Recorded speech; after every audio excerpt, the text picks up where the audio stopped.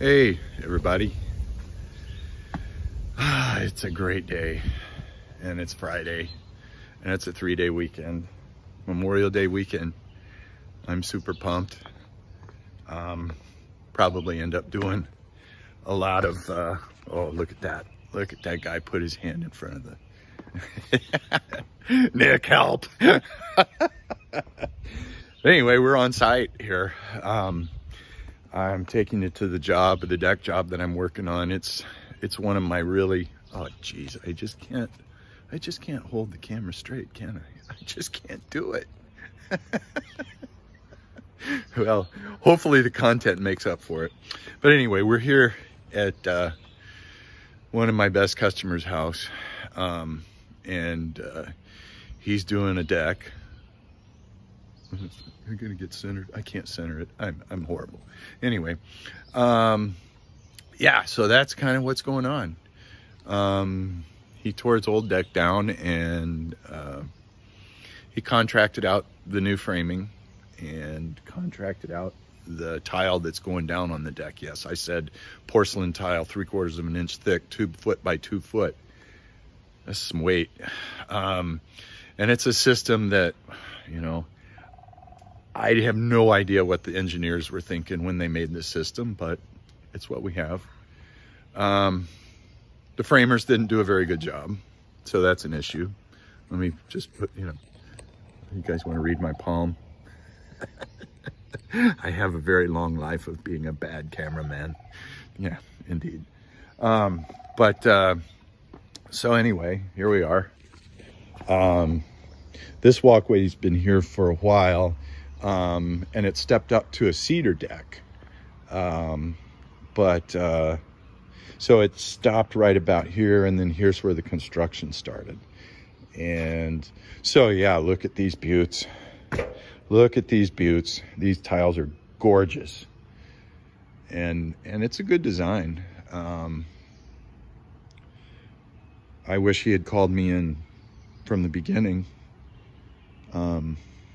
To ride herd on the quote-unquote carpenters that built this thing, but we won't go into that. I'm not going to tear him down. He likes to be the general contractor, and I'm like general contractor, junior, unscrewer upper of things, and that's just the way he likes to roll. And we've had a good relationship for, oh my goodness, 4 or 5 years.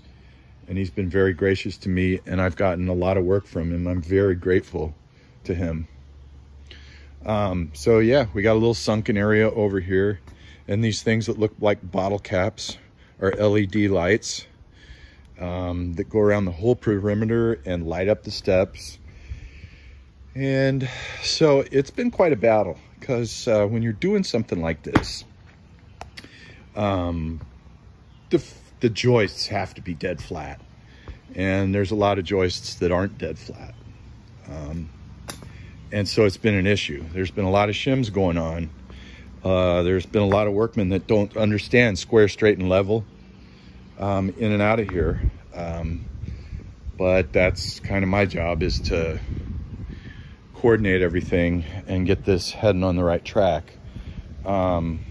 So that's what I do. That's what he likes me doing. And so that's good. I don't really think, as you know, I don't let a lot of my customers do that, because most of my customers don't have money to change their minds. He changes his mind a lot. I can build something and come back the next day and he'll be like, guess what? And I'll be like, you changed it, didn't you? So be it. Like I said, he's been very good to me. So here's the program. Here's what's going on. We've got some wacky cuts. The guys that set the tile worked from the house out, which is a bad idea. You generally do your border first and then work from your border in. There's an upper deck, which has to be investigated a little bit. Yeah, this is the job site. And look at that view. You see those big high power lines? That's where the Missouri River is. There's deer all over here.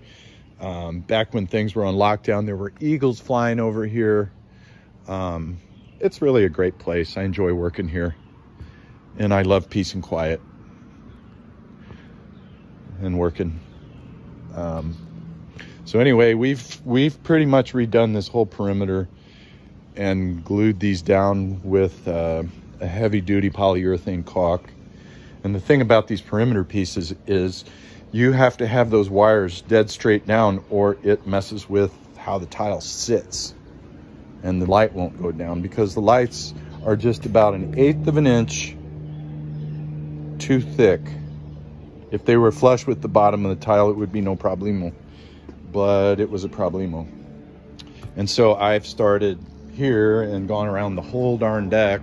And the reason those are up is there's a steel powder coated staircase going down there. This is what we got going on. Taking care of all the tippies and shimming stuff up and getting ready for grout.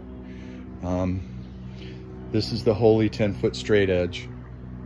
To a concrete worker, it would be a screed.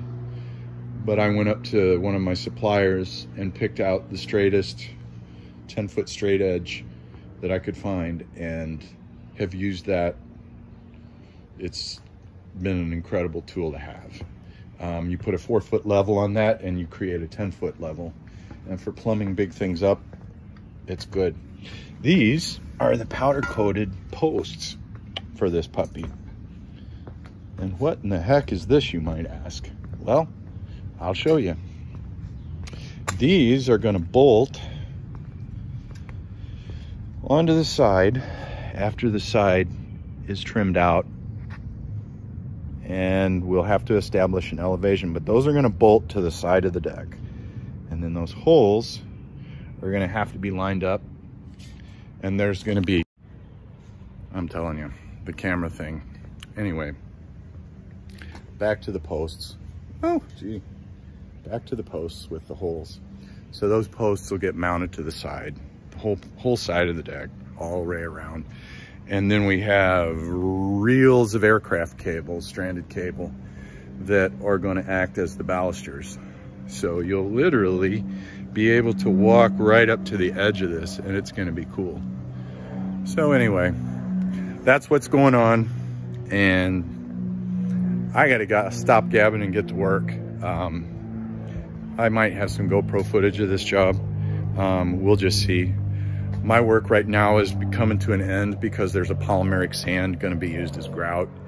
And it has a synthetic, it's sand, it's silica sand, and it has some sort of bunch of chemicals in it that are going to tighten this puppy down and make it good. So say the engineers. So adios. Just letting you know what's going on. Talk to you soon.